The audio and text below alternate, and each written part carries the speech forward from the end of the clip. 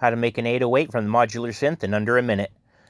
Go to Modular, go here. Now we had to add a waveform generator in the first spot. We're going to add a saturator right here.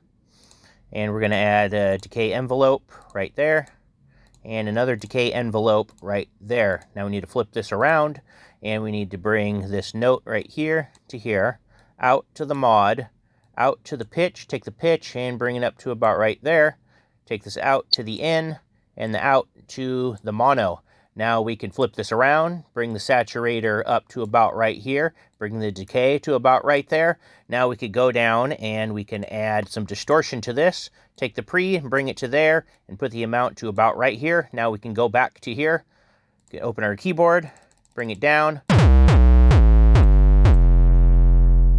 Turn this up if you want it to dip. We got ourselves an 808 from scratch.